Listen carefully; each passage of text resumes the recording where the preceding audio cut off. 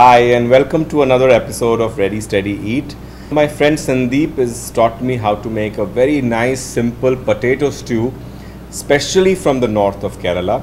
Very nice in taste and absolutely easy to make. So let's learn how to make Kerala potato stew.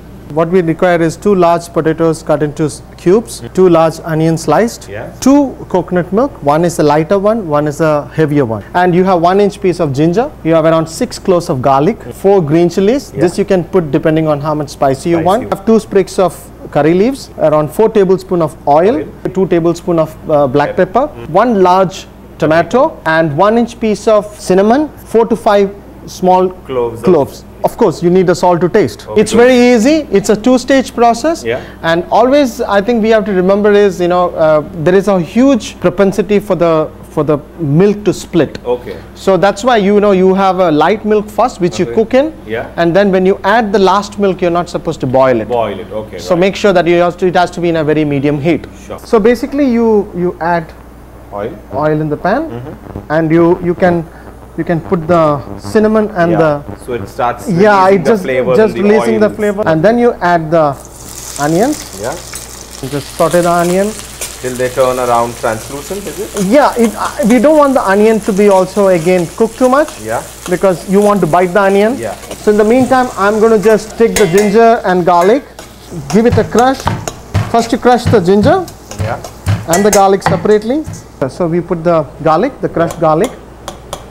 Then in the meantime, you can slit the green chilies. You don't want cross-sectionally slit because then it releases all the flavor in it. You also want the green chilies to be a little bit holding up with the flavor. Absolutely, Then you just add in the bay leaves, curry leaves. The curry leaves. Then you add the potatoes, and you can add the light milk first. The light milk first.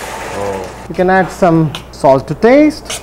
So you add just 1 teaspoon of black pepper in the beginning while it's cooking, right? And then now you should leave it to cook. For how long? Till the potatoes are done. That long, whatever time that takes. Whatever time that takes, because we get a low flame. On a low flame, you can keep it medium and keep it shut, and you can cook it.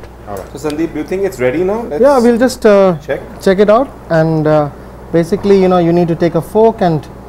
I think it is almost ready. So this is when you put the tomatoes. So now what we do is we put the tomatoes, we give it a stir. Nice stir. So that's the consistency you may want to achieve.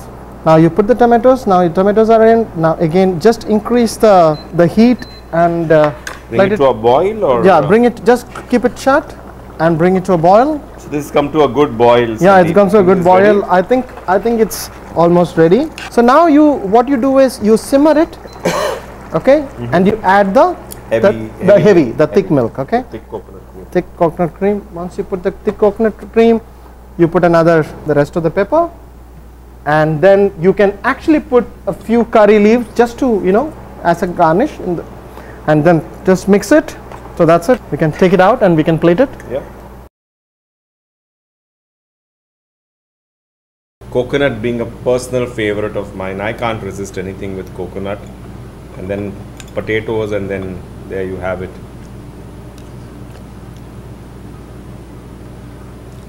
Absolutely right. Goes very well with white bread. So if you enjoyed this recipe today as much as I've enjoyed tasting it, do try this at home. Leave me back your comments. I'll be more than happy to read them. Don't forget to press the like button below. And do subscribe to my channel, Ready Steady Eat.